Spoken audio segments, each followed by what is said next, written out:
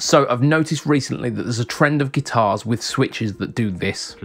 Flicking the switch up and down like that. So you got your standard 5 positions, but then you've got another 5 on the upper bank, they call it. So you got... I'd like to share with you why I think that this is a bad thing. So I recently went to the Birmingham Guitar Show and there were a bunch of manufacturers boasting these fancy new 10-way switches. Initially I was very impressed because new guitar technology is always exciting. The possibility for new and unique switching options opens up when you've got systems like this. If you stick around to the end of the video, however, I'm going to share with you why I think it might not be all that it's promising. I was inspired to do this video after watching a recent live stream by Steve Cassidy about his experiences of the Birmingham Guitar Show. I'm going to pop a link down in the description to that live stream if you'd like to catch it yourself. Steve is a great chap and his channel puts out some fantastic videos, so I'd urge you to go check out his channel too. In that live stream he brought up this really interesting point. This guitar, my parts caster, that I've had for over a year, well, almost 2 years, built, has the freeway 10-way switch and it's had it for ages. Oops, there we go, so we've got 1, 2, 3, 4, 5. Oh no, we don't. I took it out of this one. And the reason I took it out is because it failed. It failed. And I've got one in my USA Strat, which also has the freeway 10-way switch. Guess what?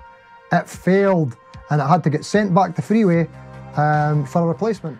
Reliability is everything when it comes to grabbing a guitar that you can rely on at gigs. The last thing that you want to be searching for under the heat of stage lights is a fault in your signal chain. As a side note, this is why I don't use certain pedals live, and I always carry a backup just in case. This is a big reason why I suggest if you are modding a cheap guitar, you absolutely must upgrade the electrics too.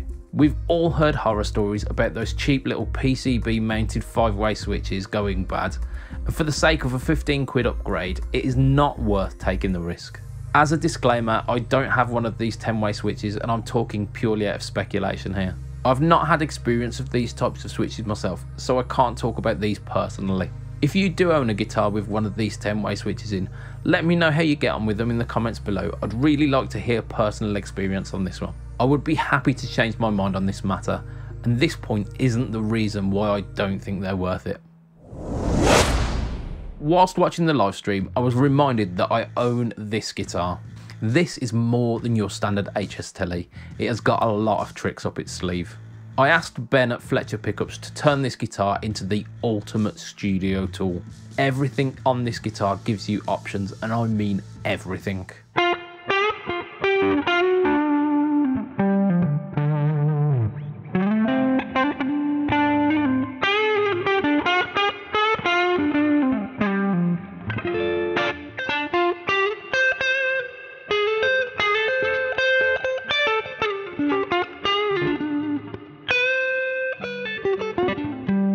The neck humbucker is splittable, so you can get real big thick bucker tones or split it to get a more vintage single coil sound.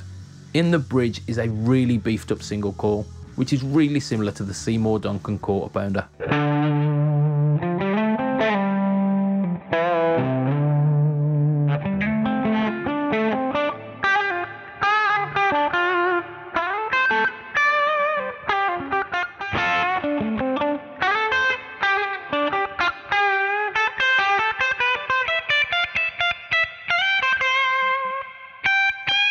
Ben also made this one tappable, so it can be a traditional Telly single coil or a real spicy boy. There is also this magic switch, which allows any of the middle position settings to be out of phase.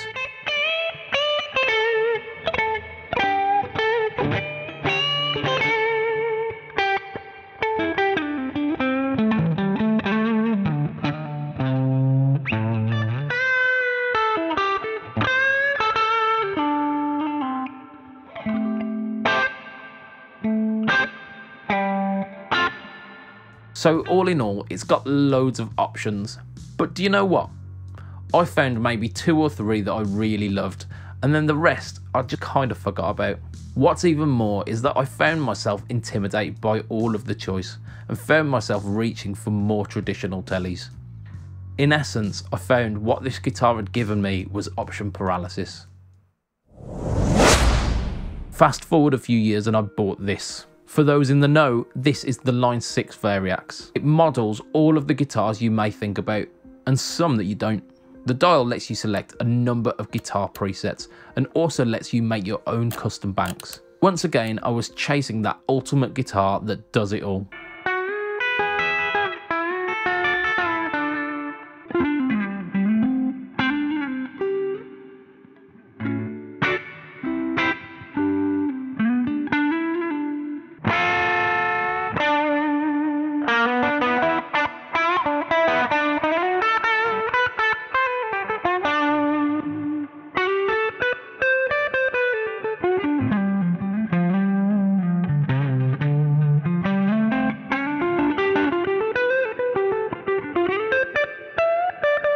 Now I'm going to let you into a little bit of a secret here.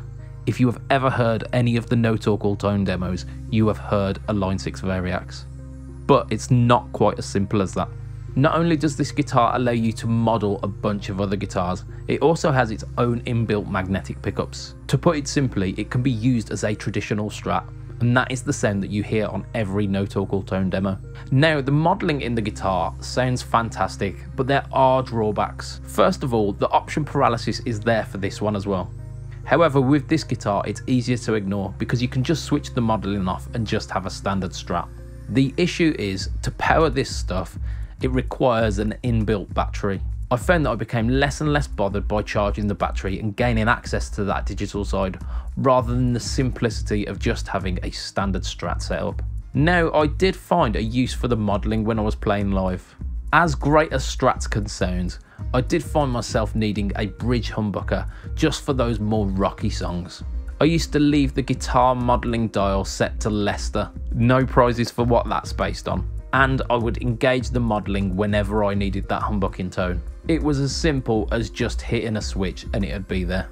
When I thought about it, however, what I was really after was an HSS Strat, and that is why I ended up buying this. So for me, more options led to less desire to experiment. A standard 3-way or 5-way switch, depending on the guitar, is enough for me. It gives me enough switching options for choice, but doesn't give me so many that I lose focus. What are your thoughts on it though? Are you excited by the prospect of having 10 different pickup options?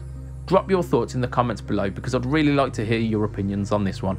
As always, if you've enjoyed this video, hit that like button and consider subscribing to the channel. Thank you for watching, and I will see you again on the next one.